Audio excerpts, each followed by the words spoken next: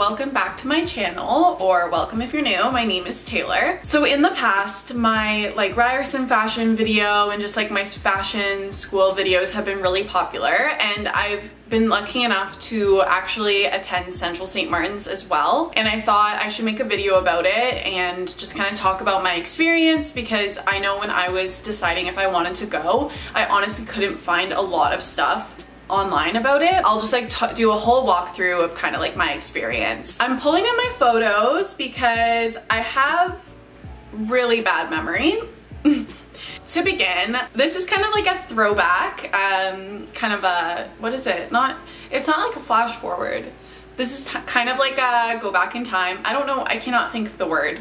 This is I have no clue. Basically, we're going back in time a little bit. This was in 2019. Obviously, I went to Ryerson, and in the third year of the program, you have the option of doing an exchange or staying at school and not going anywhere. And I kind of, like, I always knew I wanted to travel, and like I think an exchange is an amazing thing to take advantage of. So for so long I knew I just wanted to go to London, but they didn't offer anything to London, so it kind of was a little bit discouraging for me, and I knew I didn't want to go anywhere else, and like I just really wanted to go to London. So that's kind of when I started to look at how can I get to London and what can I do there to like make it kind of worth it. Because yes, I knew I wanted to travel, but I didn't think I'd be comfortable traveling alone, and I just thought that doing school there would be a great kind of like way for me to meet friends, and then also like I'm working on my education, I'm getting that extra bit that I wanted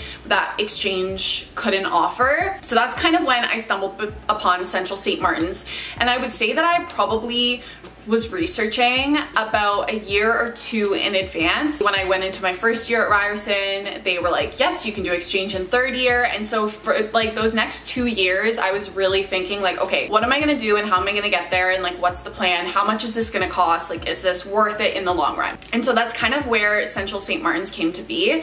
But I believe I had to apply by, it would have been December 2018 and January 2019, kind of like 6-ish months in advance, 7 months in advance to when I wanted to go. And so that's kind of when I was like, okay, shit, like this is real life. Totally remember if I had to do a portfolio, I will insert it on the screen if I did. And then that summer rolls around and I flew out on July 19th, 2019, and that was a Friday. So my school course started on that Monday, so I decided to fly in on the Friday just so I had a little bit of time just to get everything kind of sorted before I had to go to school. And then I stayed until August 12th, so about 3-4 weeks of being in the UK. So now I'm gonna go over where I stayed and just kind of my accommodations when being there. They have accommodations, like they have student residences, and that was something I was looking into. But then I am a little bit of a procrastinator, and I just kind of thought like, oh, it's fine, like I'll get a place, whatever. And then really last minute, I realized that everything was sold out and I could not live in student residences. When that became not an option, I was like, okay, now what am I gonna do? And honestly, it was a blessing in disguise, because I was able to find an Airbnb, and I will link it below if it's still online. Obviously with COVID, I don't know if people have taken down their listings just for the time being. It was significantly cheaper that I can remember. I was in Camden Town. It was about like a 10-minute walk to the school. It was, I don't know, I have to put a map. I literally can't describe it. It's like downward towards the school. And there were so many different routes for me to get to school, which I loved. Like I kind of like got comfortable enough too to like, my first few days I would be like with my maps, like how the heck do I get here? But then after a while it just became really natural to me, and like I started figuring out my favorite routes of like the best things that I could see while walking to school. And I have never been one for public transit. I'm just like, I don't know, if I can avoid it at all costs and just walk everywhere, I would much rather prefer that.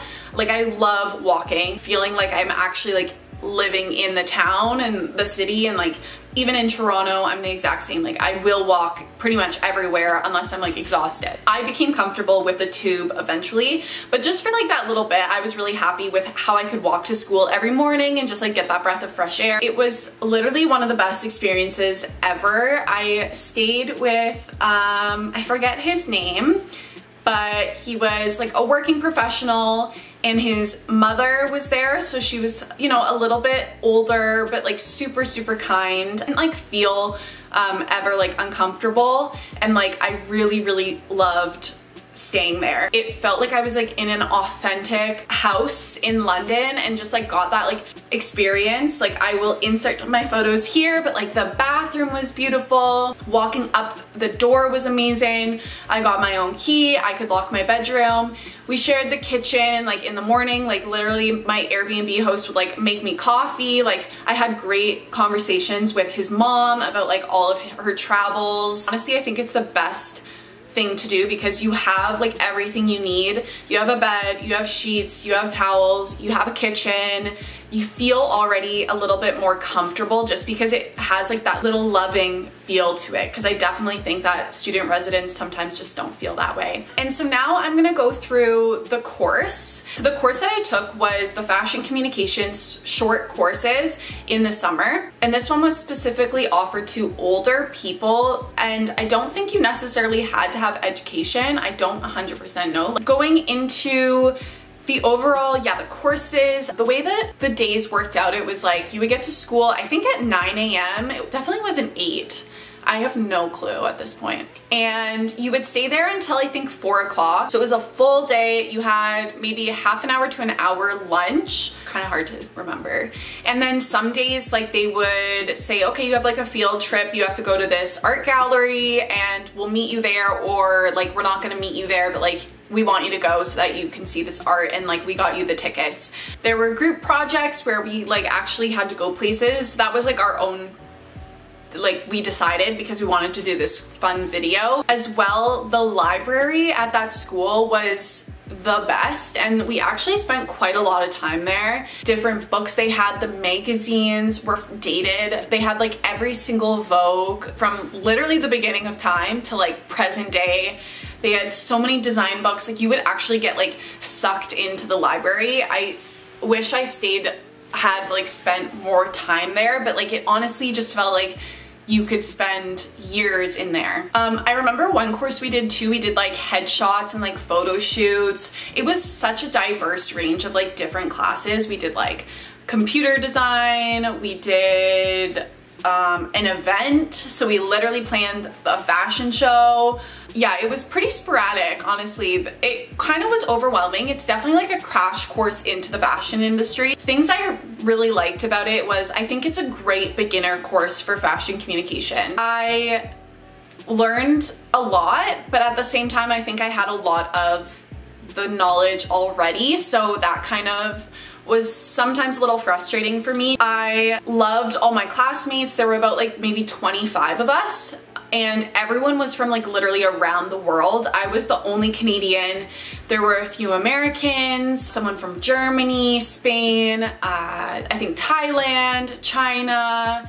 I'm trying to think, was there anywhere else? I can't remember if there was anywhere else, but honestly, it was like amazing just to hear different perspectives and also making friends. The professors were amazing as well, like so interesting, and definitely it's a kind of a little bit of a culture shock. Obviously London is like the fashion headquarters, like they are #1. I just like did a #3 with this hand, but they are #1. So that was an adjustment just because I think in Canada and probably in the States, like the profs are a little more contemporary, and in London that was totally different. And so now I do want to go over some things that I dislike. I also just want to preface that I am someone who remembers negatives more than positives, and because it's such a distant memory for me now and I like only really have photos to rely on, that's kind of why like the negatives stick out the most. So I don't want to like talk too much about them that like it seems like, oh, I don't want to go there. I think it was one of the best things that I've done, so just take everything I'm saying with a grain of salt. So some of the negatives, I do think that I wish I took a different course rather than fashion communication. It just kind of sometimes felt like, oh, I'm wasting my time. Which leads me into another thing that I did not realize, but it really is something I think everyone should know, is that in London, things close early. Museums that you want to go to and just like those special things you want to go to, they close at 5 o'clock. I believe we got out of school at 4 or 4:30, so that by the time you would leave Central St. Martin's and get to where you wanted to go, the place would already be closed. That sucked for me because it would feel like days when I was in the school doing stuff that I've already learned, and all I'm thinking about is like, damn, I could be somewhere else learning new stuff, just like feeling like I'm in London and not like back at home in a computer lab like I always am and have been for the past like 3 years at that time, you know? That leads me into my next point, which was that I wish I stayed in London longer at the end or earlier in the beginning. The course is, I believe, a 3-week like crash course, and so I only stayed 3 days before and I believe 3 days after the course. And the first 3 days that I went to London, I actually forgot my contacts in Canada and I couldn't see that well. It was kind of uncomfortable for me to not be able to see well walking on the streets of London where like I don't know where I'm going. So those first 3 days were a lot of panic because I'm trying to find a place where I can get my contacts, and obviously it's not legal because I don't have an optometrist in London, and it was a whole thing. And by the time that my parents sent them, it was already halfway into my trip. My last 3 days, I like jam-packed pretty much everything. So I did the Harry Potter opera, or not opera, Broadway show. I don't think it's called Broadway, that's New York, but it was it came to Broadway. So I did that Harry Potter show, which was amazing. But again, that was like a 6-hour show. Like I did 3 hours and then you get an hour break and then another 3 hours. That was a whole day like gone for me. The last day before I left, I did a kind of like bus tour, which that is not me. I am not a big tour person. I try to avoid them actually a lot because I'd rather just like enjoy being a local and just doing like more like local things. So I did a specific tour. I went to, it was a whole day tour. I went to Windsor Castle. What is this place called? Oh, I went to Bath. And then the last thing we did was Stonehenge. And I remember I left my house at like 7 in the morning and I was like scrambling to get to the place, and then I got a coffee because I hadn't had a coffee in the morning. And then as soon as I have my coffee and I'm getting on the bus, they're like, yeah, you can't have your coffee on the bus. And I was like, oh. So I literally just, I couldn't even have a drink. I just had to throw it out. Okay, yeah, so I think I just went on like a crazy tangent. I just love London. I love the UK. I'm so grateful that I was able to do that summer course, and it really was such a great way to get comfortable with a city, with having people to fall back on. You have friends, you have people to go with. Like me and my friends, we would go everywhere together, go to restaurants, go out drinking. Like I never really felt 100% alone there, which I loved. I really think stay longer than you think. Make sure your days are jam-packed. Get a phone plan right away. Walk everywhere. Get an Oyster card for sure. I think that's it. The last thing I would say, when you look back on this experience, at any time in your life, I went 2 years ago and I still look back and I'm like, that was the best summer of my life. It was the best trip of my life. I don't even know how much anything costed. I feel like I was going crazy at the grocery store. I was eating out all the time, but honestly, like that doesn't even bother me anymore. Like it was the best summer ever. And that is the end of this video. If you have any questions, please leave them below. Please like this video and subscribe and comment. It really helps me just kind of grow my channel, and thank you for all my new followers as well. I really appreciate it. If you have any tips on London and like how I can move there, also leave that below because I would love to know. And yeah, thanks so much for watching, guys. Bye.